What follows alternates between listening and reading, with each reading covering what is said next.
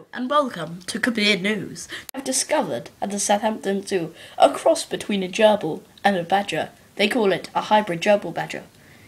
It has 8 legs, 5 eyes, 6 noses and 3 ears. Motorway, it has attacked 3 million people via some claws and a horrible stench coming from its armpits and anus.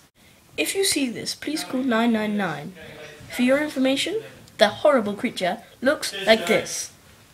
Some live, rare footage of the hybrid gerbil badger. First, the hybrid gerbil badger attacked the motorways. Meow.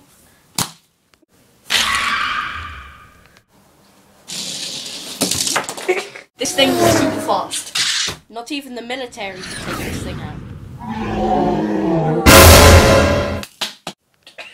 This is the end for humanity. The end of life as we know it.